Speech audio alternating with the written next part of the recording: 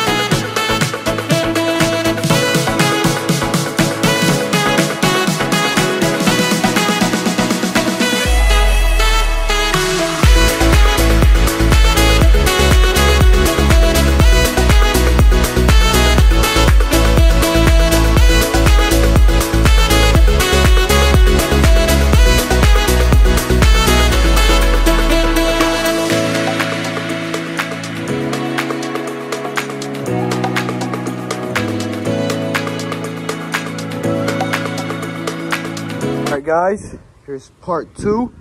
This is not the intro, but you know what, it is what it is. We lost a lot of footage. We did some of it on TikTok live. If you guys follow me there, you guys would have saw some of it, but we lost a lot of the footage of me sanding down the bumper, taking off the 3M tape and everything. Now we're just gonna go ahead and rinse it, and go ahead and rinse to get all that, you know, the sand on all that off. We do have primer, so it's gonna fill in the spots like this, but if you feel it, it's smooth. Over here, I need to do some more, I can tell right now. So I'm gonna do some of that. But here's just a nice little recap. Over here, I need to do a little bit more as well. Over here, it's good. Over here, needs some more. But guys, I know the quality of the video is weird, but we're in the process of the video. We're gonna start primering. We're gonna start doing that. Then after we throw on a few coats of primer, we're gonna wet sand. We're gonna go into time lapse now.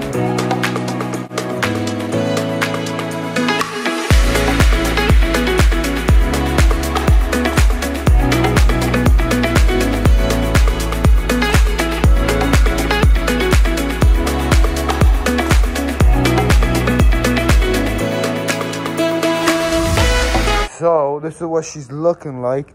So this is my first time doing any type of prep or anything. I didn't get a picture before. I didn't think of it, just to be honest with you. So this is what she's looking like. I had some really bad scuffing over here. I got most of it out. There's some divots here. Looking over here, there's a little scrape here still. Over here, I need to do some wet sanding. The bottle got weird and I wiped it by accident. So I'm gonna do some wet sanding all over. Yeah, there was nothing really over here, no imperfections except one little thing here, but filled that in very well. Over here, filled that in very well as well. There's a little thing right here. Oh no, that just wiped off. So that's why I didn't focus too much on it. I'm gonna do a good wet sand all over the bumper, And if there's any more divots, scrapes, or anything, I got some filler primer that I'm gonna use. All right, guys, so we finally perfected all the wet sanding. Everything should be at a good, nice, smooth texture. So now we're gonna go ahead and do the base coat, which is with the white. So we're gonna go ahead and spray the white everywhere.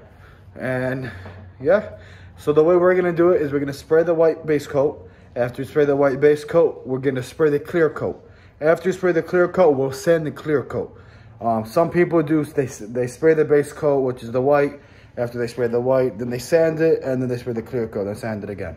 I don't think that'd be the best, because the point of clear coat is to fill in the imperfections. So why waste time and waste sandpaper and go ahead and do that when the purpose of clear coat is to fill in the imperfections. So we're gonna go ahead, spray the clear coat, a nice 3, 4, 5 layers, nice thick amount. So when we go ahead and wet sand it, there's still gonna be the protective film of the clear coat. Let's go.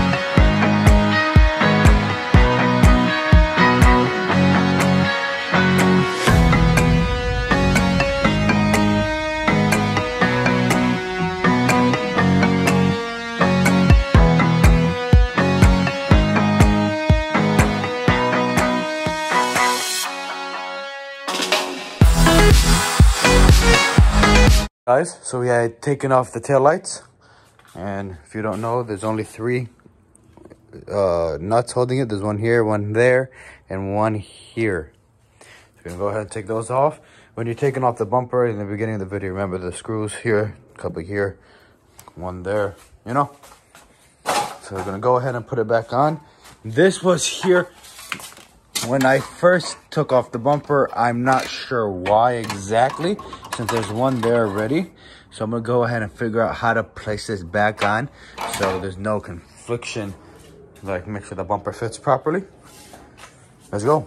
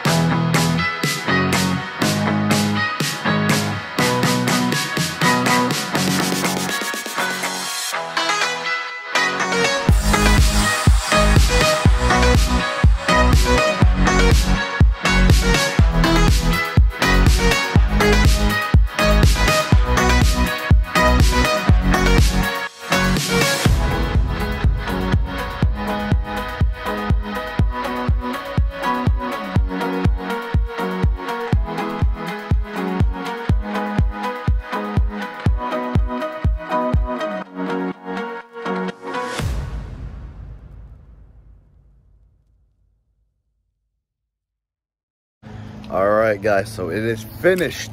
Let's go ahead and look at it. This is a couple days later, I'm not gonna lie. So there's some dust and dirt and grime on it, but let's look at it. All right, so now we're looking at it. This over here, this section, I'm not sure what I'm gonna do with it yet, but this is for my first time. There was scuffs and scrapes on this side. You guys can't see it anymore. The pink was all over here. That's gone, obviously. There is some metallic because I used a clear coat can of this. This gave it the nice shine, metallic look.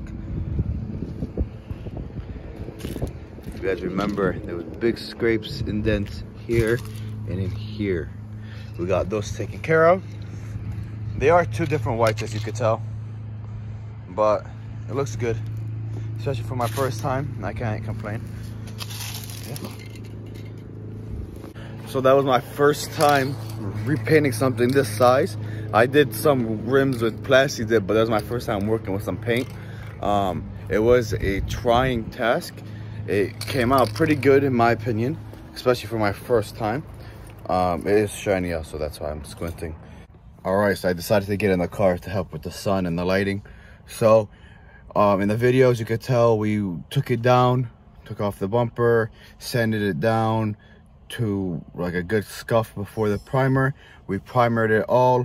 That was like a filler primer type, so it will stick to it and fill in all the indents and the scrapes to make it a nice all flush.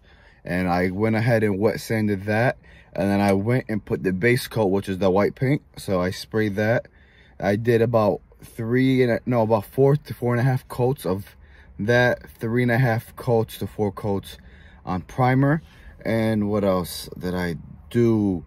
After we did that, we wet sanded it. After we wet sanded it, I washed it down and I let it sit for a few hours to dry. And then after I sprayed it with the base coat, because the base coat I got was a base coat and clear coat. So I didn't wet sand it. In hindsight, I might have wet sanded it just to give it a better texture to it, but the clear coat took out most of the imperfections. With the clear coat, I did about 3.5, 4 coats of it, and I wet sanded it. It's very smooth. There's no bumps or catches or orange peel. I'm very happy of the way it came out. Thank you guys for watching. Make sure you guys like, comment, subscribe, and as always, one day it's a dream and one day it's reality. We out.